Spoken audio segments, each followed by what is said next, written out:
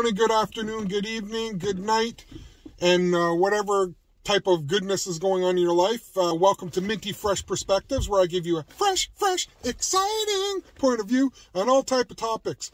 I'm your boy, the one Minty. That's TheOneMinty, because I got a fresh topic to talk to you about. And that's my son right there. Get out of the way. Anyway, so I was driving on my way to soccer real quick, and I was just being a little bit disgusting to my son just to mess with them. I was drinking a drink that caused a lot of phlegm, so I was doing a spit string over top of his cup, pretending I was going to drip it in. But there was a lid over top. Yes, that's rude. Yes, that's disgusting. Shame on me. I'm sorry. But my son was like, yeah, that's so disgusting. And he was really adamant about saying how disgusting it was. So I said, you know what? I got an idea. Let's talk about some disgusting things. Shh, get out of the way. Let's talk about some disgusting things. So what are some disgusting things that are going on that we've seen? Well, cigarette smoking. Ew. Disgusting. Disgusting. People picking their nose. Yeah. People farting in people's faces. That's just wrong. People not washing their hands after coming out of the bathroom. Another type of things I feel are disgusting, people's behavior on how they treat their children or how they treat women. Another couple of things that I find disgusting is when you go into a bathroom and it just absolutely reeks because there's and it's a public bathroom, there's no air fresheners. That's disgusting. It's disgusting hearing filthy language all the time. It's disgusting seeing some movies with pure violence and blood and guts and gore and everything like that. I find that disgusting. It's disgusting seeing a movie that has any type of young ears here. How do I put this properly? Inappropriate way of treating a woman. You know what I'm saying? Anyways. How do you think God thinks of us sometimes? He probably thinks we're disgusting of the behaviors we do. He looks down on us with love and with joy, but I'm sure he gets disgusted sometimes by our behavior and our choices. So what kind of choices are you making? Are you making good choices? Are you making clean choices?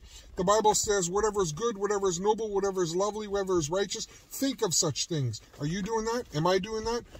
Is he doing that?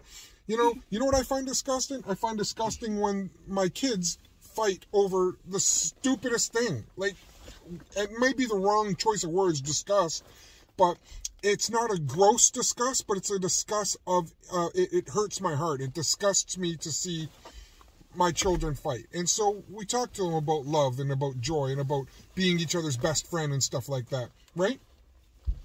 So, whatever's disgusting that you see going around, just remember this. God wants us to clean up our act. He wants us to clean up, our neighborhood. He wants us to clean up our way of thinking. And how can we do that? We can do that by whatever is on our mind that may be of filth or dirt, like lust or anger or rage or anything like that. He wants us to renew our mind. In Romans 12, verses 1 and 2, it says, "Therefore, I beseech you, brothers and sisters, in view of God's mercy, to offer your body living sacrificing, holy and pleasing to the Lord. This is your true and proper worship." So he wants us to be living sacrifices. He wants us to be the epitome of cleanliness and not disgust.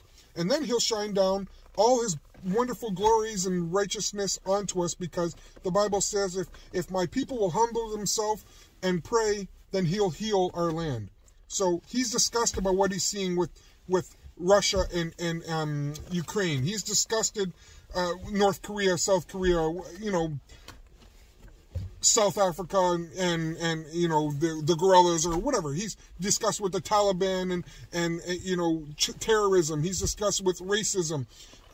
He's disgusted with sexism. He's disgusted with what's the finance one called? I don't know what I'm trying to say, but with classism.